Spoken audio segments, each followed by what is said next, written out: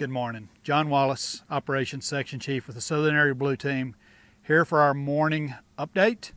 Let's start out with the Sturgill fire.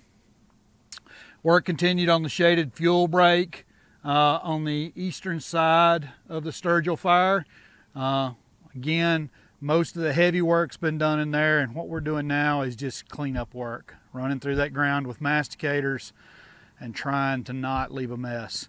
We've got log trucks on order. They've started showing up to remove some of the heavier wood that we pulled out when we created that shaded fuel break. Again, cleanup work. We don't want anything to go to waste.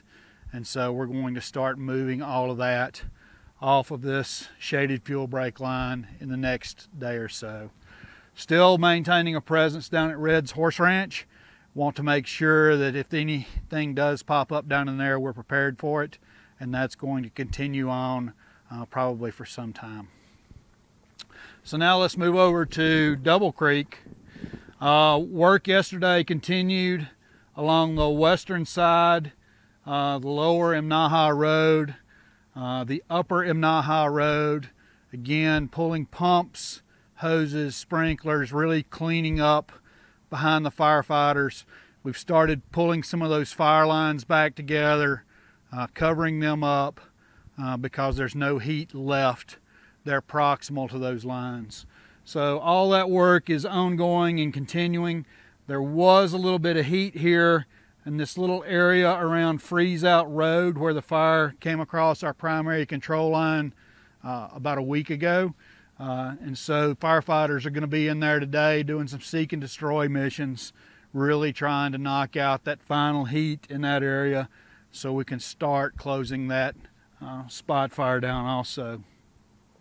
The big story today is the southern end of Double Creek. We're inserting a couple of hotshot crews in here to try to really pinch this last piece off down in what we're calling Division Q, which is the Freeze Out Creek area.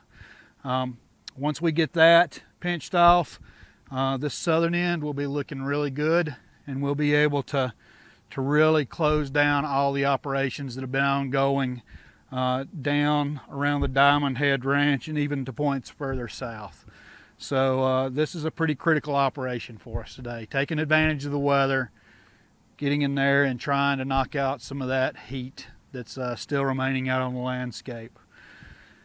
Moving up into Division S, the Temperance Creek area, this area right above the river, still got cleanup going on there, trying to open up a road going in there to the Top Hat fire tower, trying to get that snagged, get the hazard trees removed from it so that as people start using that road again, they won't have to worry about trees across the road. So that work is ongoing today as well. Up in Division Echo, the north end, that Rhodes Creek drainage, that Deep Creek drainage, we got an infrared flight last night. There's still heat up in there, and we're still watching it, looking for ways to manage that. And so there's a lot of discussions that are ongoing up there. And so, but for now, the heat in there is really isolated. It's not moving around. And so we're just going to continue watching it and take advantage of it if it comes out to a place where it's easily accessible for us to work on. So now let's move over to the Nebo fire. Been doing a lot of chipping work in here, and yesterday we completed all of our chipping and cleanup on the 3925 road. There's a couple of little small spur roads in here off of the 39 road that we're also going to be working on doing some cleanup work. Crews are chipping. They think they've probably got about 2 more days on these smaller spur roads. Again, just trying to clean up all the firefighting mess and get this place back to normal so that y'all can enjoy your beautiful country.